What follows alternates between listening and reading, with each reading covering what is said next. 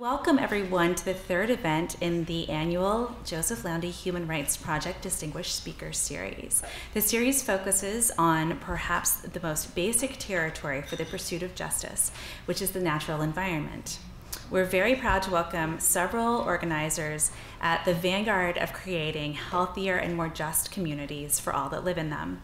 We're extremely proud today to be hosting Tom Shepard, president of the Southeast Environmental Task Force. Before I introduce Tom more fully, I must thank a few of the many people instrumental in bringing us together today. First and foremost, I must thank Joe Loundy. Joe's the founder of the Joseph Loundy Human Rights Project. No, I can't. Yes, but Can TV hasn't heard it. And an alumnus of Roosevelt University and the University of Chicago School of Social Service Administration. Even though he'd be the last one to tell you this, Joe's kind of a legend in the Chicago area because there are very few social justice challenges that he hasn't affected for the better. One of the founders of the Center on Halsted, former president of the SSRA Alumni Board, and current president of the Roosevelt College of Arts and Sciences Advisory Board. Joe's also president, for at least a little while longer, of the Chicago Art Deco Society, and a major supporter of Southeast Asian arts and culture in the city.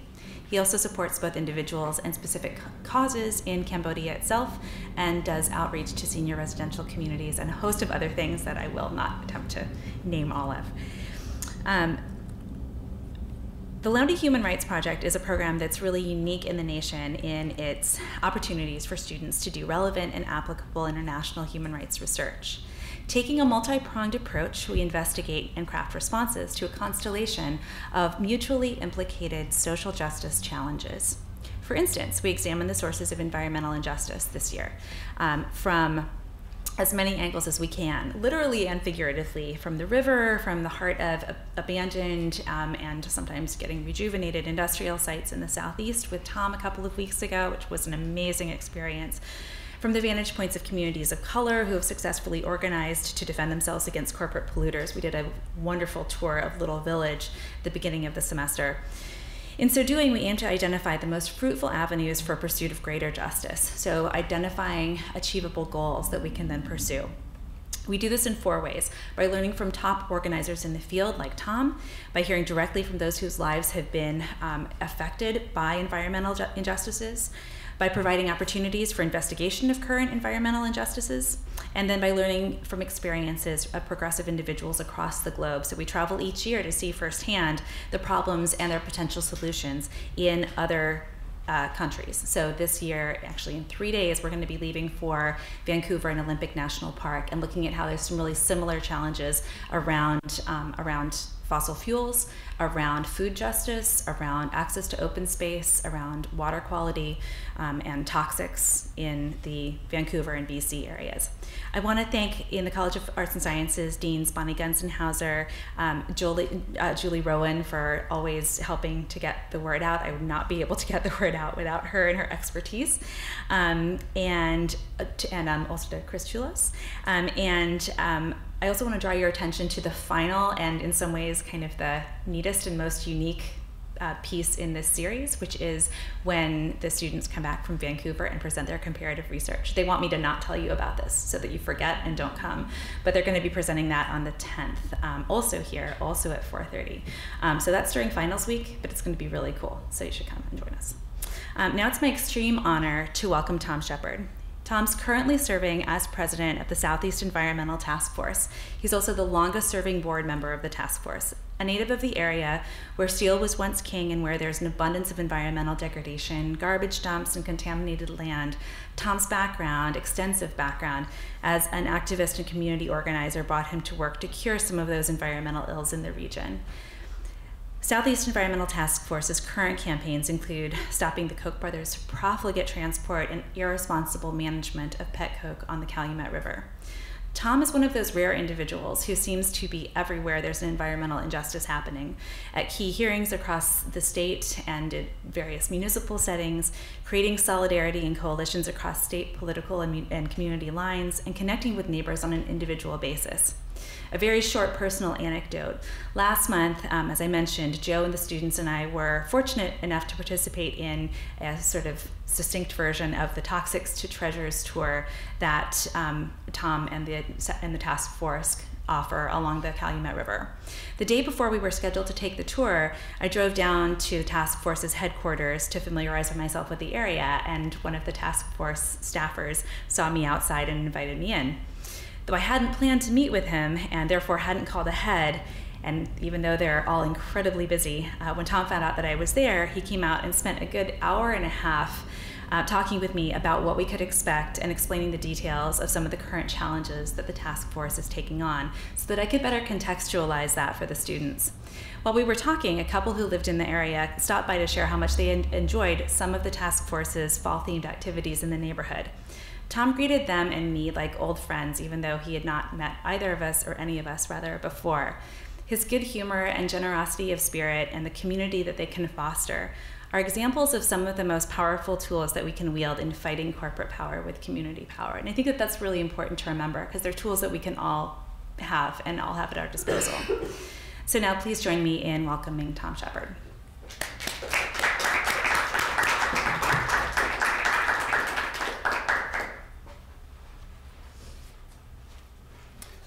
Thank you very much, Bethany, and I'm so glad CAN TV is here today to capture that wonderful introduction, and very much appreciated.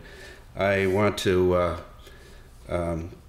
tell you that most of the things that she said about me are true, and I came up by getting involved in the environmental movement in our area, just as a father and a neighbor, a resident, who had been smelling and seeing landfills throughout my whole life, and other forms of pollution, who used to do a lot of fishing in the area, and until the streams and rivers and stuff became pretty polluted around us.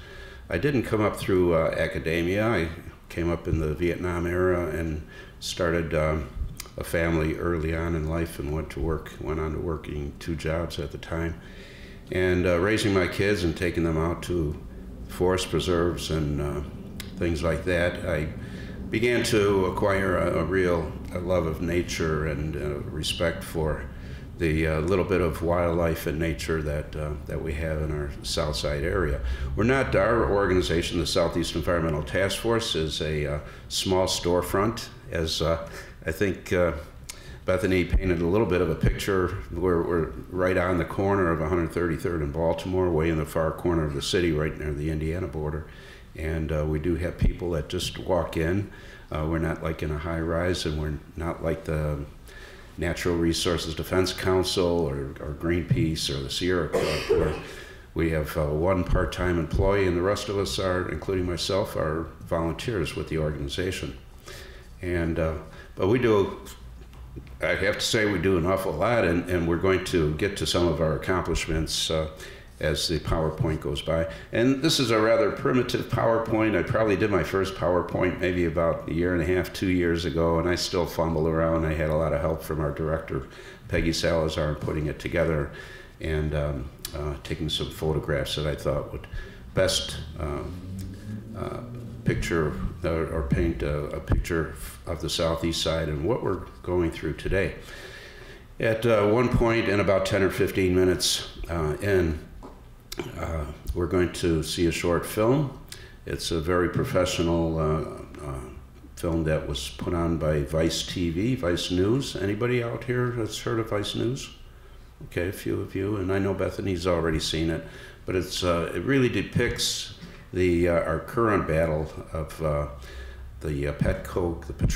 Petcoke is petroleum coke. It's a byproduct of the refining process of the tar sands that we're now getting an awful lot of, particularly at the British Petroleum BP refinery in Whiting, Indiana, which is just a few miles from where our office is located. And that byproduct is making its way across the border, coming to Chicago and the Calumet River because of the convenience of the Calumet River and rail and so forth. But also because Indiana has some very strict regulations on that product, which Chicago and the state of Illinois had not had until our magnificent campaign began about a year and a half ago. And we effected quite a change in the city and regulating not only the petcoke, but a lot of the other bulk materials that we find along the Calumet River. We'll be treated to seeing some of those as we get into that film. So I guess we can get right into it. And I did, just to expound on what Bethany said, I did come into the Southeast Environmental Task Force in 1999 when waste management, most of you probably have heard of waste management or dealt with them. Maybe they do your trash collection and stuff. They have some huge landfills out by us that during our early campaigns, even before I came on with the task force, we were founded in 1989, so we're celebrating our 25th anniversary right around the first of the year. And the first big battles were on getting landfill moratorium in the city of Chicago. But they were going to open a hazardous waste incinerator out by us. And right on the shores of the Lake Calumet, where I did some of that fishing back when I was in my teens and 20s. And that's what finally drew me in when I had read about the horrific things that they were going to be incinerating there. And they did actually open that incinerator. They got the permit to open it. And our organization, along with a coalition of a lot of other environmentalists around the city, came together to fight against that. And it wasn't but for a couple of explosions that they had out there and workers being injured that they lost their permit and had to close down, and that building's been shuttered ever since. But that was my first experience, and I had read about this little band of mighty people who were taking matters into their own hands and fighting pollution in our corner of the city. And they were going to chain themselves to the building and to the fence, and prevent the trucks from coming in and out of there. And that's when I thought, well, it sounded like a fun thing to do and and an effective thing to do. I began to have a personal hero who was one of the founders of our Southeast Environmental Task Force, and that was Marion Burns, who I didn't meet until that year, but I had been reading about her for a number of years in the newspaper, and she was a student of the Saul Alinsky, and maybe some of you have heard about Saul Alinsky and his tactics of nonviolent demonstrating and protests and so forth. And her, coupled with State Representative Clem Balinoff, she worked to get him elected. He was a reform candidate and fought against the machine. Most of you probably have heard of the mighty Chicago machine. And Clem got elected, and he formed this environmental committee as part of his office. And Marion Burns was his assistant, and she went on to become the environmental icon in the Calumet. In fact, I think in Nature magazine called her the conscience of the Calumet. And so she was my mentor, and I came in under her and used to pick her up every morning. She didn't drive. She took the bus everywhere she went, pick her up, and after we had to stop in an alley and feed all the kittens and feral cats out there, we would come to the office and take on the day's challenge. And I was fortunate that I had some time on my hands and became almost a full-time volunteer, you might say, today. So we're going to do some of the slides that will talk about our organization and what we do and what we have done and what we still intend to do, and then onto a film. So I'm going to have to walk around because I'm not quite sure what to do with this here.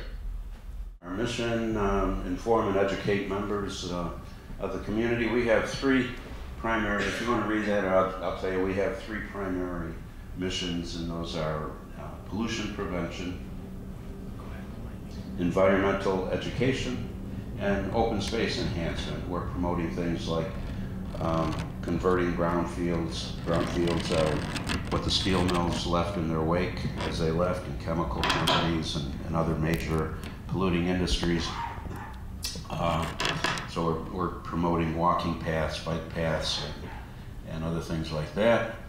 And our vision, we want Chicagoland to serve as a national and international model for the integration of industrial, residential, and natural areas.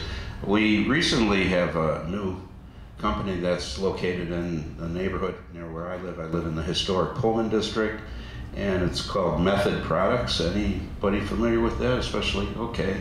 Generally, the ladies know about it because it's sold in Target stores, and it's a soap and lotions and things like that. And it's a LEED certified building, and they have a wind generator out there. They have a big, huge windmill. This is at 111th and the I-94, the Bishop Ford Expressway. And they have solar panels and geothermal. So they're going to be the model that we're going to use to hope to entice other businesses that locate in our area to follow that model. And our values are, we want to work with all members of the community to embrace environmental justice and sustainable growth. So this is kind of shows what our entire area, you have to think of an area much larger than the size of the Loop, or if you combined, let's say, Ravenswood and Bucktown and Ukrainian Village and several of those neighborhoods, put them all together, they would form the 10th Ward. The 10th Ward out by us is the largest ward in the city of Chicago. Probably has more, or it does have more open space than all of the other 49 wards combined. So we're a large area with a lot of open space, and at one time, most of it looked like this. All the way from the shores of the Lake Calumet, where I live in Pullman, all the way to Lake Michigan was a series of wetlands, ponds, streams, and so forth, and very pristine like you see in this picture. And later on, after the steel mills began to arrive in 1874, that was the first one, was Brown Steel, which became Wisconsin Steel at 106th and Torrance. And that's where my father spent his career of about 37 or 39 years working in the plant. Well, I did have a pointer, but somewhere along the way, here it is. I'll get around to that. Wisconsin Steel, and then later was joined by a number of other steel companies. Most of the names you might be familiar with, U.S. Steel, which still exists, and then a number of them that went bankrupt and closed up until there's no longer any steel, major steel production anyway on the southeast side. We had Republic Steel, LTV Steel, Interlake Steel, Acme Steel. U.S. Steel closed up. They still had a plant in Gary. And Wisconsin Steel, which closed around 1980 or so, and just tossed all the men out of work when they left. So this shows the Calumet River. Let's get real modern here. So here's the Calumet River, and as it winds up, it comes in from Lake Michigan at 92nd Street. So it comes down, and it actually comes all the way around and then goes out into the Illinois River and down near Joliet. And Illinois goes, of course, down into the Mississippi River and all the way to the Gulf of Mexico. So there's a lock and dam down here at about 134th Street, and a whole series of locks and dams. And a lot of commerce comes up this river. At one time fed the steel mills, grain elevators. The industry has changed quite a bit. We used to have a whole lot more barge and freighter traffic, but today we have mostly concrete and the product called petcoke that I talked about. I think this is one of the, is that the General, does that look like General Mills to you? It kind of does, those silos do kind of, I grew up here. Yeah. It does kind of look like it. Mm-hmm. So yeah, and they have a slip that went right in there. I'm pretty sure that is. But General Mills even left, and most of the agriculture, the grain elevators and stuff were shuttered back around 1979. So this whole area really declined right around in the 70s and early 80s. Am I getting bad feedback because I'm standing in front of it? No, it's okay? All right. So anyway, here's what some of the property looks like today. This is a remnant of the steel industry. This is the Acme Steel Coke plant, which we had an effort. I was talking with somebody about the Illinois Labor History Society up on the 13th floor. I think he had to leave.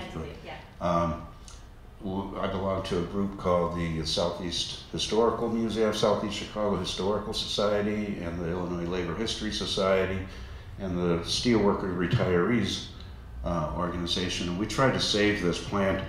In fact, I think we lost about $105,000 that we had to achieve, like over $200,000, and we had possession of it for a little while, and it was deteriorating. There were buildings on it. We wanted to make a steel museum because it was the last structure that was left on the southeast side that was a steel producing facility. So today, those two smokestacks are still out there. So it's really interesting, and just the skeleton of a few other things. And of course, this land down here is highly polluted, which is one of the reasons why we couldn't, we were unsuccessful. The EPA just about told us to get out of there and don't step foot on there again. And the city wasn't too fond of the idea either. They didn't think the Steel Museum was going to be a popular attraction, and plus it was polluted. So this is some of the industry that we still have today, and some for those of you that were out on the tour a few weeks back. This is the refinery at the British Petroleum Refinery in Whiting, Indiana. It's really rather striking. I would think you would all agree, all of you that came out there that day.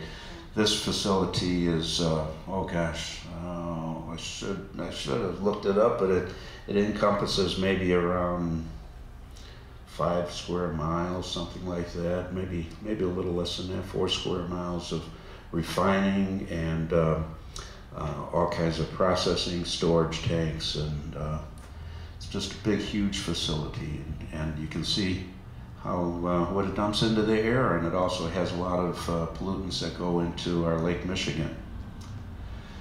And another little picture, and the reason why I like this one, because it shows you the distance from downtown.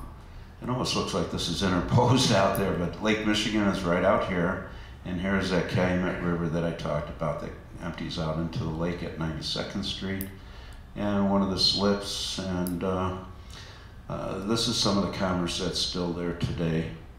But a lot of this area that's actually nature trying to make a comeback over here. You can see some of the greenery back around here and here. At one time that was just all either factory buildings or covered with slag. Most of the southeast side has been dumped on by the steel mills by a product called slag, which is a waste product from the steel mills, which is like a cinder, combination of coal and limestone and little bits of iron ore and stuff that didn't make it through the steel making process. So it's a huge amount of waste, an enormous amount of waste, and they had to do, I think right up here, in fact, there might be some of the piles left from, did we see the slag piles while we were out there? Did we get a chance? Because we still had some mountains of it, and when the steel companies left, they just folded up, and they still remain there today. In fact, we're not quite sure what they're going to do with them. And bringing us back along the river, this is what the petcoke looks like, and it gets loaded onto these freighters. It comes in by barge from 3 different refineries: the British Petroleum Refinery in Whiting, and a mobile refinery in Joliet, and a Citgo refinery out in Lamont. Comes down in barges, by truck, and by rail. And this is the Skyway, Chicago Skyway in the background here. And so the piles had been up to 60 feet tall, and then the city came down on them just about a year ago, last December, and initiated a number of regulations. And one of the chief regulations that they did a resolution was that the piles could be no higher than 25 feet, and that did affect a lot of the fugitive dust that we're getting in the neighborhood. And so we don't have quite as much as we had before. This is what it looks like. I mean, this is looks like coal, and it's very, very close in its makeup of as coal. It's about 97% pure carbon. And if you ever saw the tar sands and how the tar sands are mined up in Alberta, Canada, it's really a whole hideous operation. How they just scrape the whole forest and take all the trees off and then scrape the ground, and then this stuff gets put into a slurry of a combination of water, an enormous amount of water used to pipeline it across the country, and comes down and gets distributed or gets pipelined into the refinery. And this is a waste product. About 33% of the tar sands that gets pumped out end up becoming this petroleum coke, or petcoke as we refer to it. And it's right along the banks of the river. So this is the river bank right down here. And you might imagine that after a heavy rainstorm, a lot of the water runs off and pollutes the river, which is connected to Lake Michigan, as I pointed out a couple times already, which is the drinking water for millions of people. And another thing that we have a proliferation of today are scrapyards. And some of them grew up on, you can see this is part of the old Interlake steel blast furnace in the background. As I said before, most of the buildings, the steel making buildings, have been taken down, but this one is still in use as a storage and warehousing and stuff like that, but not steel related. But this is right on the Calumet River. I think we were up there on a tour and saw it up close. And when that stuff gets unloaded and offloaded, unfortunately, a lot of it gets dumped into the river. Very unsightly. So I think that's going to bring us to the point where we're going to see the short film.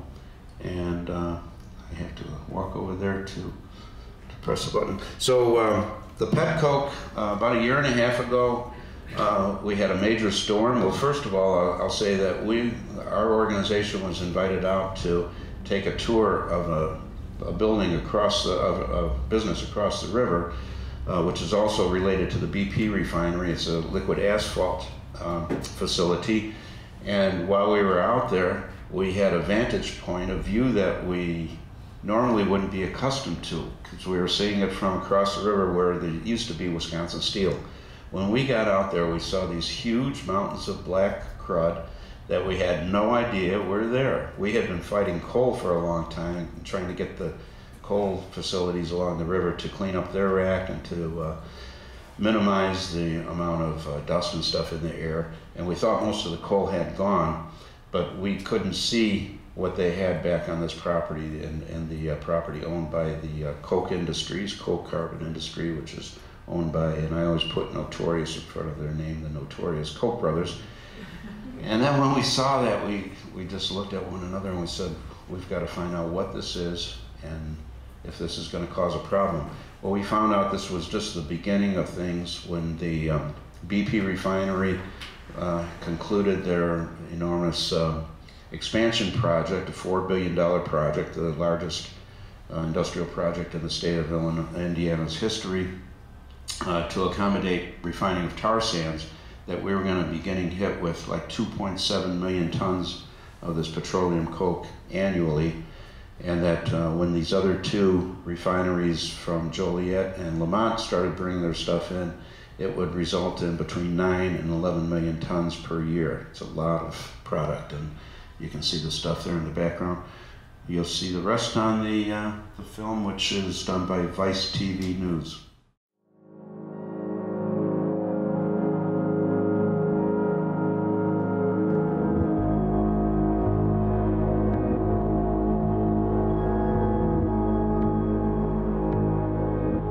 Everybody loves energy, nobody wants it in their backyard. It's just the nature of the beast. It's something we deal with all the time. nothing we can do to stop that, but we just try to remind people of the big picture. Our modern society, more than ever before, relies on electricity and energy to move around and to play and to live. So we need to find the best way possible to generate, transmit, and transport those energies in a way that people have a quality of life around them. We're here in Whiting, Indiana at the BP facility right outside Chicago, which is just this massive industrial wastelands. And soon it's going to be home to the second biggest petroleum coker in the United States of America. And what that means for the residents of Chicago, we're about to find out.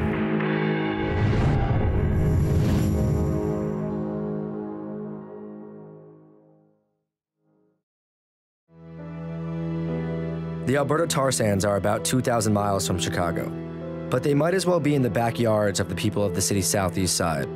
Petroleum coke, or petcoke, a byproduct of the oil refining process, is piling up on the banks of the Calumet River and blowing into the adjacent neighborhoods.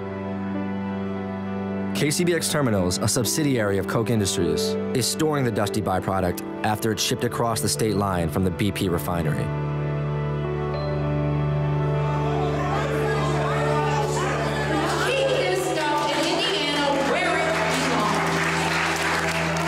Late last year, the Illinois EPA hosted a public meeting to discuss a proposal to expand KCBX's storage facility. The company needed more space to accommodate BP's growing output. My granddaughters, all her clothes, pitch black. That's not her. Needless to say, people were angry. Either your people in the background are not doing their homework, or you're not doing your homework. This is legal, toxic waste. They're lying to you. I mean, they're lying. Even the newspaper doesn't cover everything. You got to read between the lines. Does the IEPA have the authority to take emergency action right now based off of all of this input, this collective complaints? That whole process, it's almost like they put it back on the community.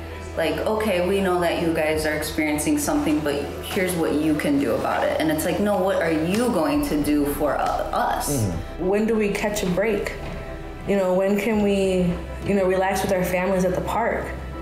We can't. We have to keep doing this work. But this is how it is. This is what you do. This is, we can't just sit by and let this shit happen, right?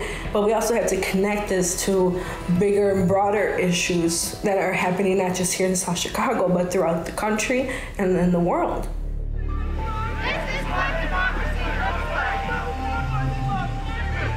We are at a crossroads in the United States. Presidential approval for the construction of the Keystone XL pipeline is pending. And for better or worse, communities throughout America will be awash with oil from the Canadian tar sands if the pipeline is approved. Supporters promise cheaper fuel and a reduced dependence on foreign oil from less friendly countries. Critics fear more damage to an already fragile environment. But Kate showed me a tangible example of what was to come if heavier oil continues to be imported and refined in the United States. So you can see that it's really just the residue off of the lid. Oh, it's really fine. Yeah. Kinda... So it blows around easy. When you put it on your hand, it leaves a residue. It doesn't wipe off like dirt. Like, you have to go and scrub your hands with soap and water after this. How did you guys? So another group went onto the north site, the KCBX north site, and they just scooped it up, and then they got kicked off. But you can show me where it is? Yeah. So it's on the 100th Street Bridge. You could see this large black area. Yeah, that is a big And pile. So this is the bridge. This is a major, thoroughfare. Mm-hmm. And then this is the 106th Street Bridge right here. And this is the site they just acquired. So basically where this pin is here, and then where this pin is here, that's all owned by the Koch brothers. And where are we right now? This is where we live. It actually this is about quality of human life and disrespecting it and devaluing it. I still have this stuff. I can't get this stuff off my fingers. Yeah, you're gonna have to wash. All right, I'm gonna go wash my hands. Petcoke, like coal, can be burned to generate energy, but it creates more pollution.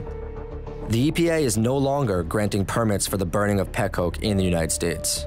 But it's stored in Chicago before being exported abroad to be burned in countries with less environmental regulation, like China.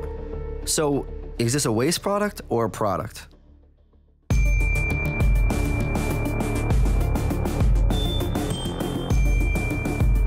Petcoke is a byproduct of the oil refining process. The key is that it's not a hazardous waste. It's not a waste product. Yeah, it's a residual carbon, really just a waste product of petroleum refining. It's mainly a carbon particle, so I guess it would be most analogous to coal dust. And so it is not just a nuisance, it's more than a nuisance. Coal dust and carbon particles have been shown to cause fibrosing lung disease, which means scars in your lungs. It's been shown to cause emphysema, just as if you smoke. This kind of particulate or dusts can really cause problems, and as an occupational lung specialist, we see lots of groups of workers that have inhaled dust as part of their jobs who get, over a long time, can get very severe and serious lung diseases.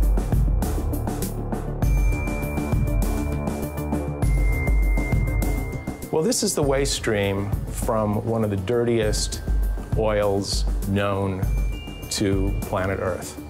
It is filled with all kinds of residue, from sulfur to heavy metals, and this is just the beginning. When they're up and running, they will be pumping out 6,000 tons a day. What will happen with that? BP recently spent $4.2 billion to upgrade its refinery to handle heavier oils.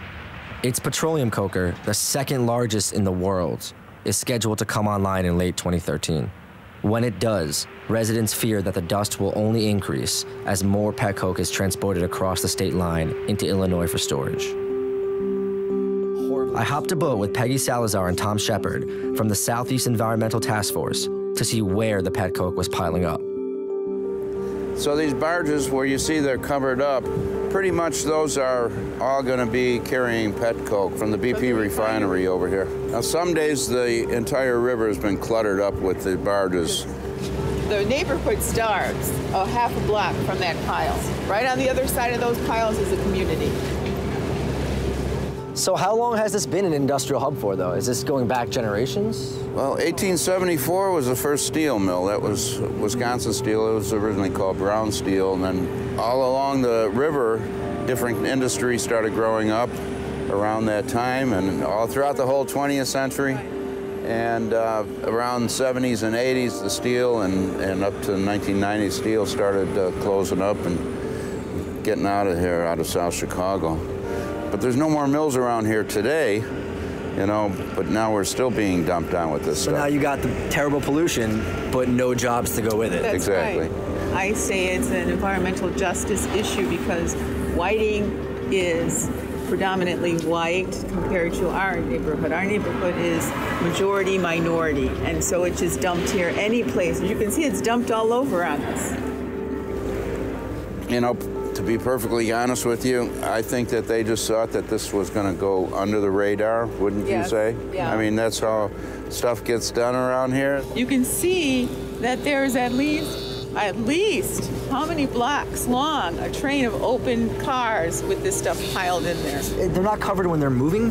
No. Doesn't look like it. No. And that's a long-ass train. That's a long train. Well, now you see how much comes in. The stuff that I was playing with earlier today, it doesn't seem like that's going to stay put. No. I can only imagine what the banks of the Calumet River would look like after BP's coker comes online. But this neighborhood had a long industrial history. How was petcoke different than other things stored and manufactured here? What were the real risks associated with its storage? I sat down with some local experts to find out. There was no warning given to the community, and I think this is one of the problems, is that this is a different type of material in the midst of this community, and there is a certain amount of complacency among officials that this is what happens in the southeast side of Chicago. It's a sacrifice zone, and you can dump stuff there. If you're going to stop this from happening there, isn't that going to kind of kill off a lot of jobs that are in the community? This will not kill off any jobs in the community. There really are no jobs associated with this, and this is what's different about this. 50 years ago, you had 300,000 people employed at U.S. Steel. Today, how many people are employed there? None. 250,000 down the street at Wisconsin Steel. Today, none. So you've had a whole range of highly productive industrial economy where You had the creation of the social compact that defined America in the post-war period, where you had high-paying jobs, where people could earn a serious middle-class income, have health care, have pensions, all of which they had reason to rely upon. Good schools and a future for their families and children. This petcoke is the opposite of that. It is an attack upon the community, not a way to create an avenue and bridge forward to 21st century economy. If we went by that, we wouldn't have people in any industry anywhere. There are going to be people next to certain industrial activities, whether it's energy or manufacturing, that aren't engaged specifically in that process. That doesn't mean the process shouldn't happen. It means the process should be done safely, but that doesn't mean that just because they don't get a direct benefit from that job from that plant, doesn't mean that industry shouldn't exist in that area. Both businesses, like the people who are dumping petcoke here, and some government and regulatory entities think that, well, this has been a dumping place before, we can make that happen again. This is not unrelated to the future of many, many, many communities in the United States and elsewhere. It's not just something that's fetched up on the southeast side of Chicago. We're looking at this happening in St. Louis, we're looking at it in Houston, we're looking at it in Toledo. Town after town, city after city, where as this dirty tar sands oil comes in the United States, more and more communities are going to be directly affected in their backyards. That's not specific to the oil sands of Canada, it's specific to oil of any kind. So I know some people are making this issue about oil from Canada, which we have a lot of in Illinois. But if we stopped all the oil from Canada, we would still have petcoke because it comes from the oil refining process. So it's not a hazardous waste. It's not specific to Canadian oil. The focus here is the dust. There aren't long-term studies of the health effects of petcoke in particular. So I think it would be incorrect to just say because there's no studies that it's healthy. You know, it's mainly a waste product and there haven't been large cohorts of people working with it to know. But that doesn't mean that it's safe.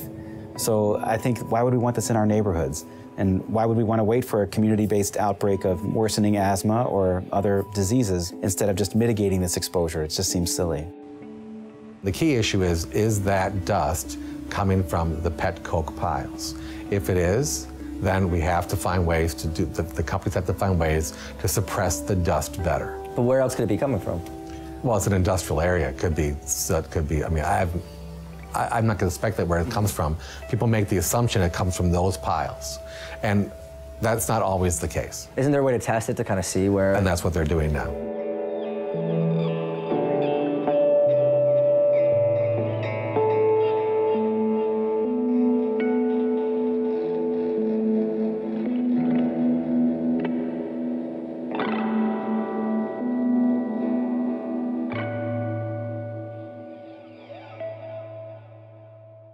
So I thought that film pretty much talked about our big challenge today for our organization and for the neighborhood on the southeast side of Chicago. The big challenge is dealing with that. And as I said in the last clip there, that in December of last year, the city adopted a number of regulations on the petcoke, and mostly about the height restriction, setbacks from the river and setbacks from the neighborhood.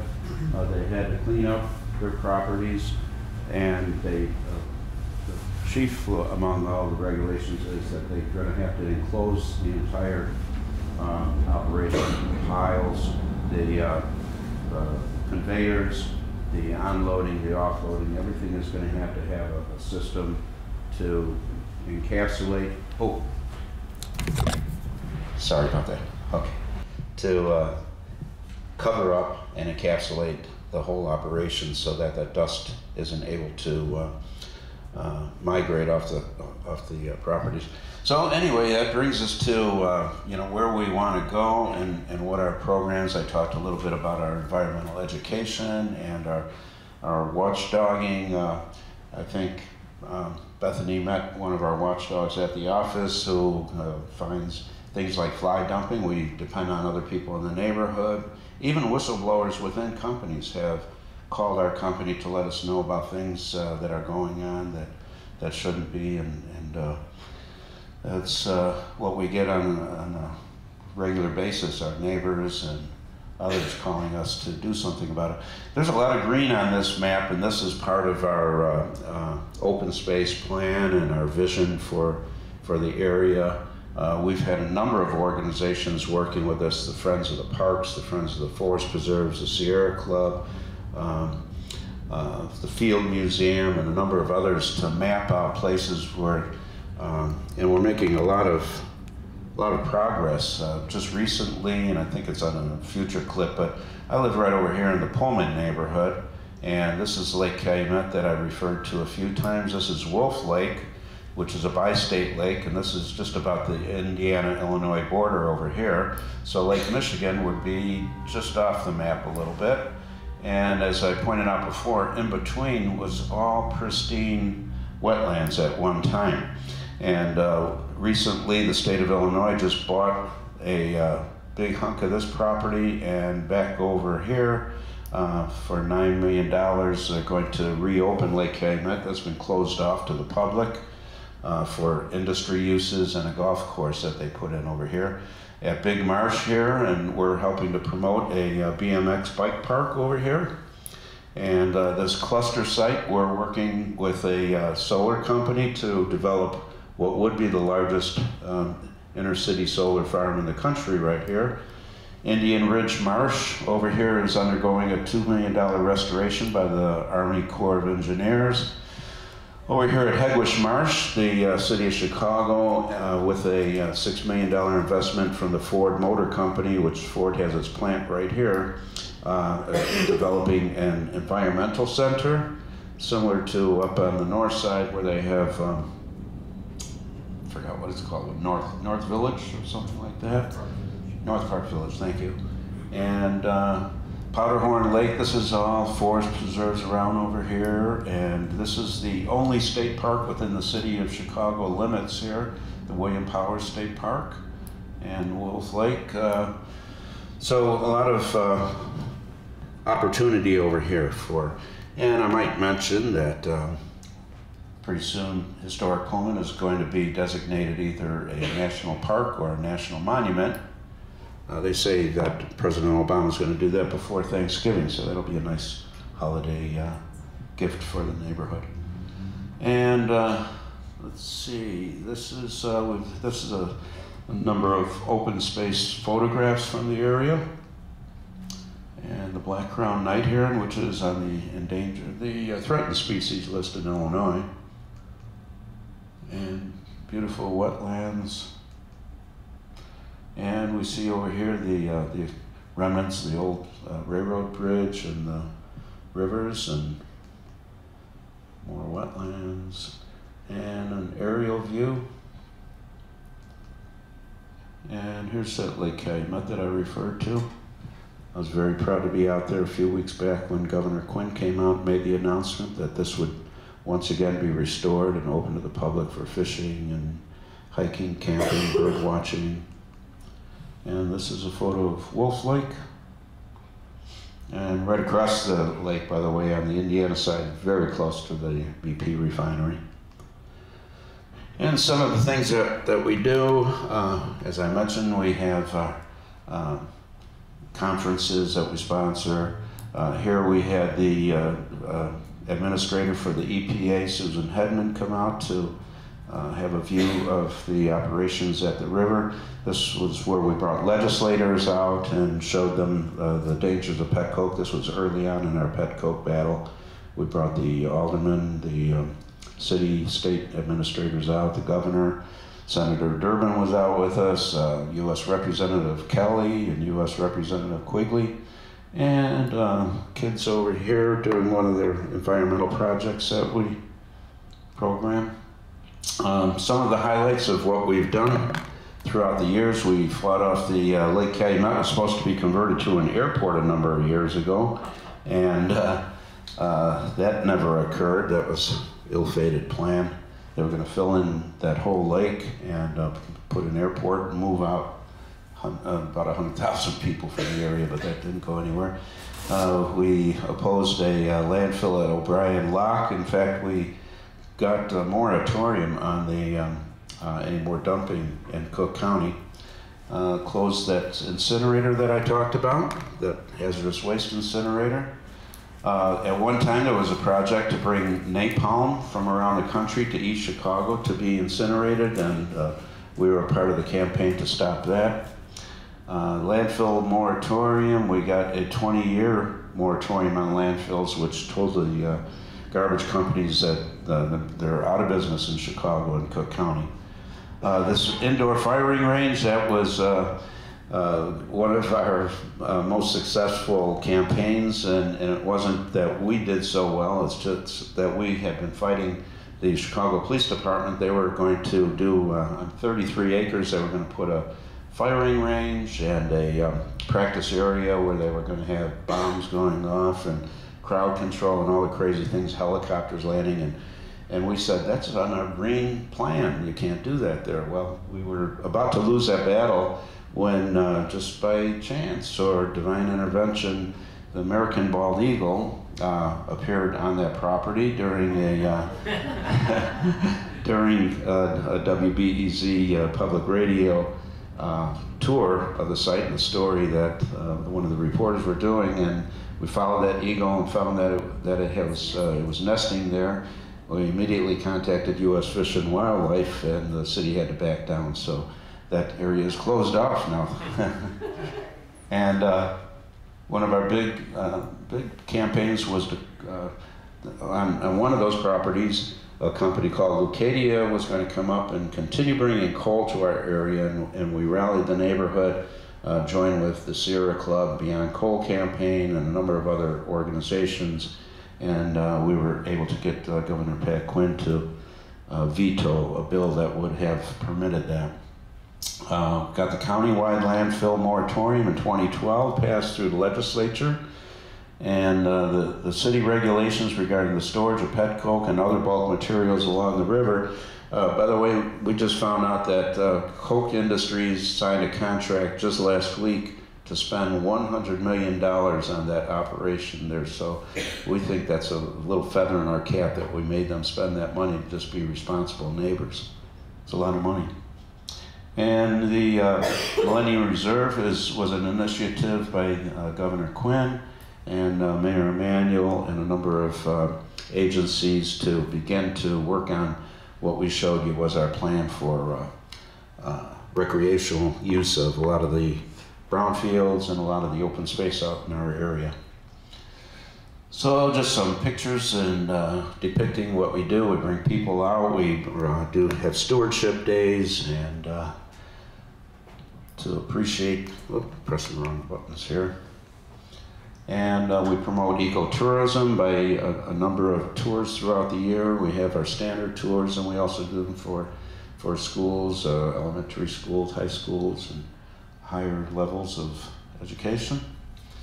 And a few more things. You see some of the fish that they take from these lakes and other types of nature.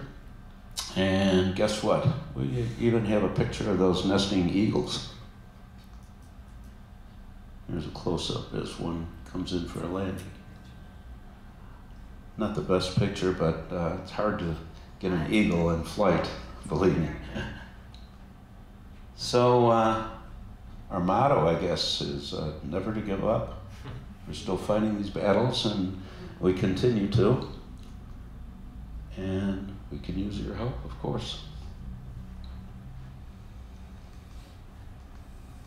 We want you to, I'll leave this one up as we finish up, in case you want to take our website or our Facebook page down, our blog spot.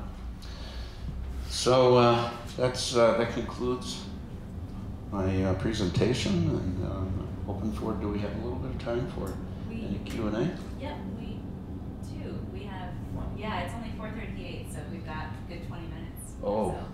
Well, I don't know if they're going to have that many questions, but You might be surprised. Yeah. Yeah. Are you guys involved at all or have any commentary on the whole Lakeside Center development of the old U.S. Steel site? Yes, some, yes. We were a partner of the Friends of the Parks in the city of Chicago to make sure that they set aside an awful lot of park space out there, first of all, and that they would maintain the shoreline as parks, as outlined in the Burnham plan, and that they wouldn't be building right up to the water's edge. We're also a partner with the Southeast Alliance, developing a community benefits CAP plan or program, and we're looking, because they have such a huge investment there, and they're going to have such an impact on the area around there, including what a lot of people are fearing, and that's gentrification and people being priced out of their very modest homes that, as you know, that was U.S. Steel, and all around there's a lot of very old structures and low-income homes around there. So a community benefits agreement was what I was looking for before. And one of the things that we're asking for, because they got an awful lot of tax incentives and a lot of our own money invested in there, is that they give some of that back and help work with us on a plan for a green economic corridor, starting where they're at and then kind of snaking along the Calumet River so that we can attract a different type of industry out in our area rather than some of the dirty things that we saw in the film today. Yeah. Has the South Shore Drive extension harmed or benefited your efforts? That goes right through the area that she was talking about. If you've ever driven from downtown to get out to the southeast side and had to come through South Shore and coming through that neighborhood, it was pretty rough to maneuver all that area there, and I think it's really helped with the flow of traffic. And hey, there had been nothing happening on that property since the 1980s, and you know, it's progress. I think that once they start turning shovels over there, and the first thing they're going to do is put a Mariano's in, and that neighborhood had been clamoring and needing a nice shopping store there rather than these corner places that sell mostly hot fries and Coca-Cola and stuff like that. So, you know, the Mariano shows that they're going to do the right thing, I think, over there. The fact that they're putting in new parks, and they've landscaped very nicely. And you can drive out there. I encourage anybody to go out there and drive to 87th until you can't go any further. And you have a magnificent view of the downtown area. And to see lakefront with nothing on it it's an unbelievable view. And by the way, you can look the other way to northwest Indiana and see a whole horizon with the steel mills and the BP plant and everything. It's pretty remarkable, you know, both ways. So I think it's going to benefit the whole area. Yes? What do you think some of the campaigns were so successful? Say again, please? What do you think made some of the campaigns so successful? Has anything specific made the campaigns successful? Yeah, can I actually piggyback on that? Because I was kind of going to ask a similar question. When I saw that list of victories, I thought, oh, look at that. Like, A, that's really nice to remember that happens. And B, like, I saw a bunch of really great data points. And I was wondering kind of what were the couple of most, like, if you looked at that whole string and you thought about, like, kind of what determines when you guys have succeeded and failed, what would you say are the couple of most important variables there? Yeah. So the question, what are some of the most important things that we have been working on? And well, you know, the things that have been most important in determining when you've succeeded versus when not. Okay. Well, I'd say our successes were mostly with the landfills, working on the landfills. That was in our earlier days, stopping landfills, because we were getting the brunt of garbage from the city. And industrial waste that couldn't be helped. That's the mills and everybody else producing all the industrial waste waste filling in a lot of the wetlands. But we finally were able to put a stop to the garbage. I mean, it was all coming our way. We were getting it, we had mountains of it. And it stunk up the whole area, degraded the value of the property. It was demoralizing to people that live there. So I think that we got the moratorium, we got the attention of the city and then the state and the county all to adopt regulations on landfilling. Hopefully we're going to find a solution to landfilling. The major solution is the 3 R's that we hear about all the time: reduce, reuse, recycle, and reduce the amount of waste that we produce. But at least we don't have it right near human populations anymore. The landfill, the material that goes out on city trucks out of the city now, take it to rural areas. Unfortunately, some people might accuse us of not in my backyard, but at least it's not right next to human beings' habitation. So I would point to that as first and foremost, and we've kind of turn the thought around, or at least we're still striving to turn things around to where they don't just look at our area as a place to just dump on and bring their waste to. So I would count that, and stopping the Leucadia coal gasification plant was a major victory for us, we thought. Of course, we're still hopeful. We don't want the petcoke in our backyard, but the regulations have helped. It's already reduced the amount of fugitive dust coming off. We have captured the attention not only of local officials, but the state and federal officials. And last August, a year ago in August, when there was a huge storm, a big windstorm carried off an enormous amount of dust, blackened the whole sky, and it was captured on a video and captured in a snapshot by a resident who happened to be one of our members, and put that up, and that became viral, and it really brought home just how bad the petcoke was. And by bringing our legislators into it and getting regulations done, I think was a major achievement that we've had. And stopping that firing range, we love that. We made up T-shirts with an eagle's claws holding a pistol, and just, you know, we really thought that was great to preserve those 33 acres, which are really bounded by landfills, but just a beautiful, untouched place that used to be, well, and we still have some wetlands there and some forest and stuff. So it's a great place. We've found more eagles now, at least 3 nesting areas of that rare bird in this area. So. Well, to ask a related question, I'm so accustomed from reading the news that politicians sacrifice the idealistic interests of local groups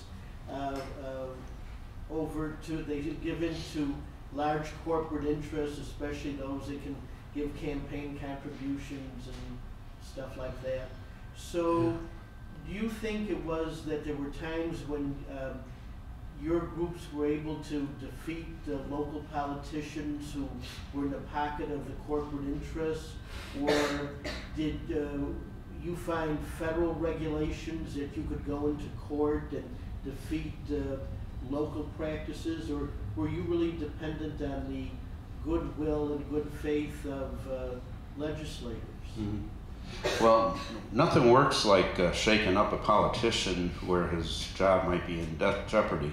A great example of this was we were part of the Clean Power Coalition in Chicago. It was maybe 30 or 40 different groups came together to close the coal-fired power plants. I know you had Kim Wasserman here from the Little Village Environmental Justice Organization in the past. I'm sure she talked about that because that was the major achievement, getting the Fisk and Crawford plants. And by the way, we had our own, and you know, it's a, what's that type of architecture that you're, Art Deco, beautiful facility, but unfortunately they were burning coal out there. So we came together with those other groups to close the coal-fired power plants, and in that case, you know, the Daley administration didn't want to touch that, and we couldn't get a hearing. We had one alderman, Joe Moore from the north side, who was willing to carry a resolution to close down the power plants, but he couldn't get it called because, you know, they have this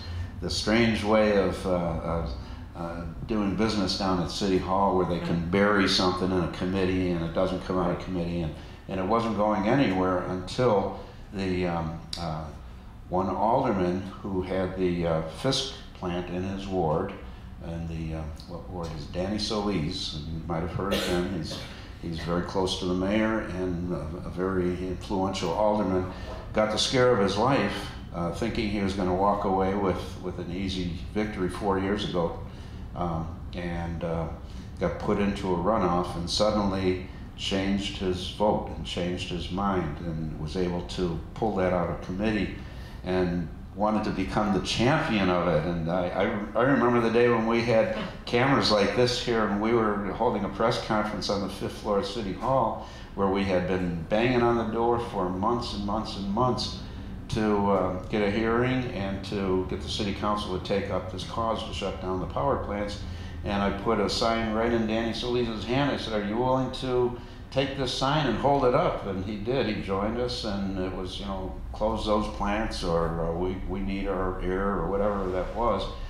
When he did that, it pivoted on that issue. It changed the whole thing, and we were able to get that ordinance passed. Mayor Emanuel was early in his administration and became the champion of that, I guess you could say. But so I guess to answer the question, on a national level, I mean, we all just saw an election occur where I think it's going to make things really, really more difficult. I've been involved in politics since I was 7 years old, so that's a long, long time, because I grew up in a ward where that was every 4 years, everything became exciting, and I thought, golly, everything's exciting around here, and I got involved when I was just a little kid, and passing out stuff up and down the streets. I think that we really need to be in the political. I'm not promoting parties or I think that the only way is to get involved and to encourage people to become involved. And people are really despondent today, and I know I am from the last election, because we now have leaders who are probably going to answer more toward their major donors, and those are the polluters, unfortunately, and this is big time stuff now. The pipeline, we know just the other day didn't make it, but it's going to be coming back again. I don't know if the president's going to be able to hold strong, and I don't know if they're going to be able to turn that back or not. But it's on a national level, it's tough for us. On a local level, if we can apply, right now, our alderman in this 10th ward has about 6 or 7 challengers, and about 5 of them got their legs by organizing with us on the petcoke and the previous Leucadia and some of the other environmental issues. So environment is a big deal out in our area, and it's a pressure point for the alderman there. So on the local level, we can affect change pretty well, I think. And our state reps have been pretty responsible, and Congresswoman Kelly jumped on this petcoke issue right away and demanded that the Centers for Disease Control conduct a study, because we still don't know what kind of effects breathing that stuff in has. So we're still hoping that we're going to get that happen, and maybe some national legislation, but it looks bleak right now, unfortunately. Mike? I don't know how to say this without sounding sentimental or cheesy, but I'm going to say it anyway. I think all of us who live in and around Chicago should thank you and the Southeast Environmental Task Force and other organizations for fighting those fights over a period of years, through times of adversity with virtually no resources, to get the environmental protections and regulations that we have. That list that you showed on that slide, it's easy in a sort of PowerPoint thing. It's just slide 14 on my presentation. Any one of those lines just I was thunderstruck looking at that list of what you've accomplished with your organization. It's amazing. And so I'm grateful to you. Thank you. And what's going on in our area really does affect the entire city, and it's not like we're just one ward or that corner of the city. I just came back from a conference last weekend in Carbondale, and one of the slides, one of the other presenters was from a tar sands pipeline opposition, and showed a map of the United States, and it's not just the Keystone Pipeline, but the pipelines are all over the place. And it turned out that Chicago has become the epicenter for this refining, and now they want to bring freighters down carrying oil on the lake, and then they're already carrying petcoke. If just one of those tankers goes down, just one, it can pollute the drinking water for millions and millions of people just instantly. And this tar sand stuff is really difficult. It's not like that spill in the Gulf, which was worse than they make it out to be. We know that. But the tar sand stuff is altogether different because it sinks and it can't just be vacuumed out or dispersed and stuff like that. It forms tar balls, and it is just really difficult to get rid of. So my point is, Chicago on the whole has, I appreciate the compliment, that's very kind of you to say that, but Chicago on the whole has this issue to deal with, I think. Not to mention those tankers all are going to be emitting all these extra greenhouse gases too. So there's, follow-on effects. Yep, we're breathing it every day. Mm-hmm. Could I ask one more quick question? Oh, you had. No, you go first. I was going to say, you showed a slide where you had various officials out on tours of the Calumet region. Yep. And that appears to be a strategy that's worked pretty well for you. Getting people on site, seeing things with their own eyes, telling your story in situ, if you will, in the place rather than in a boardroom or somewhere else. Hopefully there's no moles from the EPA here right now. How good a partner has the Illinois EPA been with your organization over the years? Have they been an ally all the time? Have you had to kind of drag them into it? I know that there were some issues in terms of getting them to wake up to the petcoke controversy the last couple years. Sure. Yeah. If you could comment on that a little bit. None of these agencies act real fast. I mean, it's not like you can make a phone call and have them come out the next day. It's a slow turnaround for them. I would say, on the whole, especially the U.S. EPA has recently, they came out the other day to interview us and to film us as well, because they wanted to use us to bring back to the national to show how involved they had been. And I was, surprised at just how much they have been doing with us and for us recently. Illinois EPA sort of too. But like I say, they didn't respond right away. They needed to hear from our community, and the community, you could see they were pretty worked up. When we held our first community meeting about the petcoke issue, we had it in a little field house, which is about half of this room, because we expected to have about 30 or 40 people, and we had 120 people come out. They were all the way outside in a ring around the building. So our next community meeting, we had to expand and go to a larger place, and we had over 125 seats, and every seat filled, and over 150 people in an overflow crowd. And when we brought them out and put them on the hot seat, I think they went back to the director and said, hey, something's going on out there, and we got to take a close look. And when we found out that Lisa Bonnet was going to be speaking at the Union League Club on a day that was a little colder than yesterday, even last year, but she was there to give a presentation. We didn't let that opportunity go by. We had maybe about 15, 20 people come out early on a weekday morning and stand around at the entrance and let her know. She came out afterwards and addressed us, and it was right after that she denied the Koch brothers a permit to continue their expansion at that plant. So we're able to move them, but it's not always, doesn't happen real fast, and doesn't always go our way either. There's a lot of permits that are issued that we don't think should have ever been issued. Are there any studies that document how far this dust migrates? Because when people, those piles, it'd be a long walk, but you could walk from those piles to Lake Michigan. Yeah. You know, and so, I mean, so my question, you know, so, I mean, that is drinking water. I mean, it's right now, I just, my gut tells me that stuff is going into the city's drinking water supply already. Yeah, me too, because the minute particles come off of those piles, very small. In fact, Joe, if you would hand me that, I'm going to, yeah. Guess what? I brought some petcoke along because there's a young man that's going, I don't know if that's him poking his head in here. If it is, is he from the School of the Art Institute?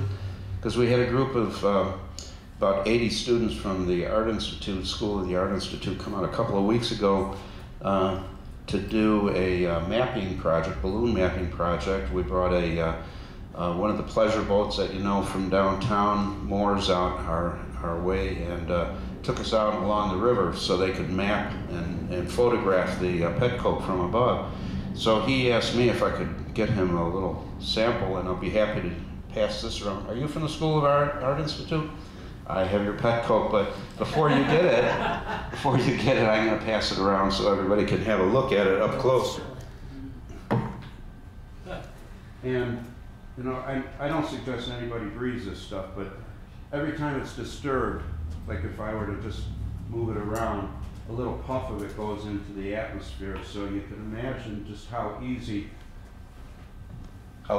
it blows off of the piles there, and how it can get out into the atmosphere. Were you on the boat with us there a couple? Yeah. So you got to see everything up close. Yeah. So,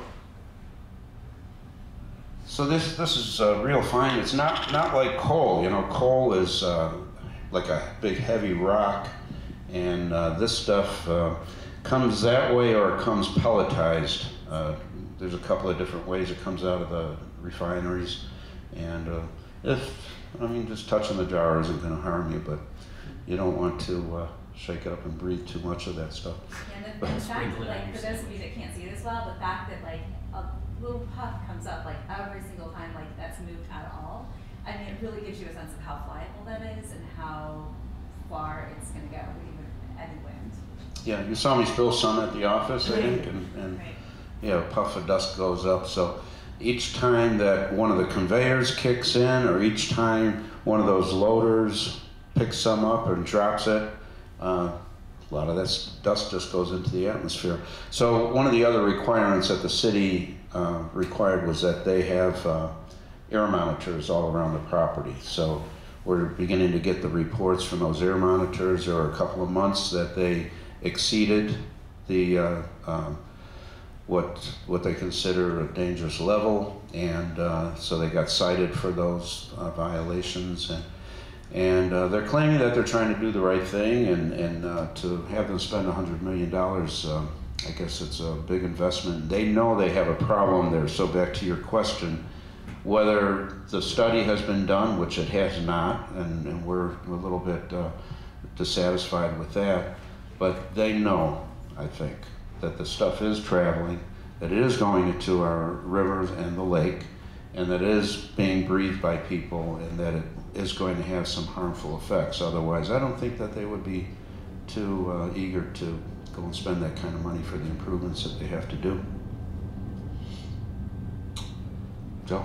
Well, I salute you for all the volunteer work that you've done over the years. If somebody wanted to make a career of environmental justice work, are there any salaried positions available, either in government agencies or the private sector? Yeah, I think there's always jobs available in governmental agencies. I hope that what we've been fearing, that the new administration in Congress might begin to gut the EPA. I hope that doesn't happen, but there's always jobs in government agencies. As far as the national agencies, I know there's job openings. There are websites, and there's a Green Jobs Network out there. A lot of them are entry level. Some of them don't pay very well.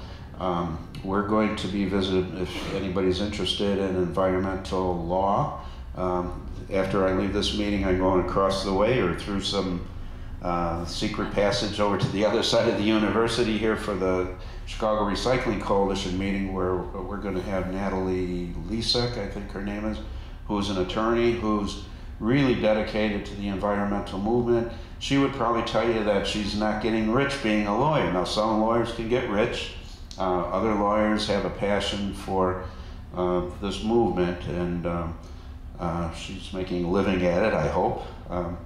And so I think that there's opportunities there in the legal aspect and the scientific, of course, and in recycling. When we took a recycling tour, there are jobs and there are solutions that have to be found. So I hope that there's always going to be jobs there, and that we begin to fund some of these solutions and provide those jobs. So we probably have time for like maybe one more question or two if it's really fast. Okay. And besides, I'll come to you in a second, besides those jobs, those paying jobs, we also have some wonderful volunteer opportunities for anybody who would like to come out and work with us, or even remotely, particularly in two areas where we're a little bit deficient. You might have already gathered that I'm not really up on today's technology, and some of us that are in the organization don't have the technical ability, so we're looking for a social media person and a person that can work with computers and helping us to get the message out and stuff like that.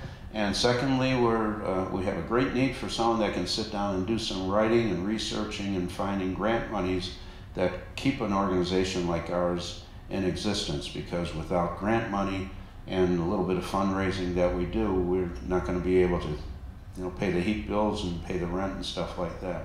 So there are two great needs there, and other things too.